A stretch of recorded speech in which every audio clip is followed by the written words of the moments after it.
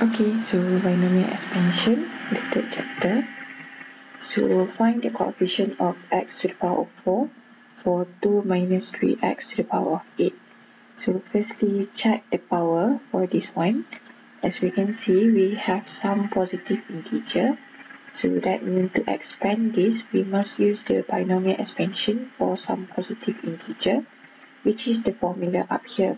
So we have a plus b to the power of n, an, nc1. So n1 over here is actually nc1, an minus 1, b, plus nc2, an minus 2, b square, plus dot dot dot, ncr, an minus r, b to the power of r, plus dot dot dot, plus with b to the power of n. So this term over here,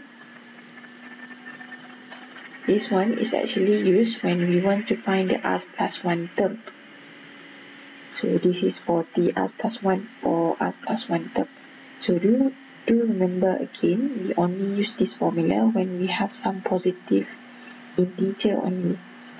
Okay, so for this question, we want to find the coefficient of x to the power of 4. So I only want to focus on x to the power of 4. I don't want to expand everything. So let us use the formula for the r plus 1. So n is 8, 8cr. A is 2 to the power of 8 minus r. Negative 3x to the power of r. And then simplify a little bit. 8cr, 2 to the power of 8 minus r. So since we have a multiplication inside this bracket, so let us separate the numbers and the unknown. So we are going to have negative 3 to the power of r, x to the power of r. So over here, let us check, do we have any unknown in front here? So I didn't see anything with x, so that means this is the only term that has some x. So let us compare that with x to the power of 4. So we have x to the power of r, x to the power of 4. So x to the power of r should be x to the power of 4, which means that directly the r value should be equal to 4.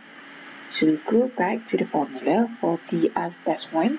So over here will become 4 plus 1, so d5. This one will become 8c4. 2 to the power of 8 minus 4, negative 3 to the power of 4, x to the power of 4 as well. So 8c4, let us use calculator for that. So this is 70, 2 to the power of 4, so that is 16, negative 3 to the power of 4, so that is 81. Then again we have x to the power of 4. So 70 times with 16 times with 81. So this is 90, 720 x to the power of 4.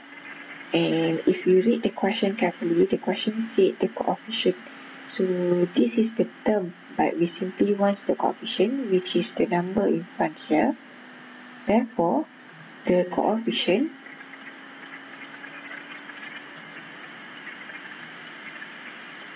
of x to the power of 4 is 90720. Okay, so let's go to the next question.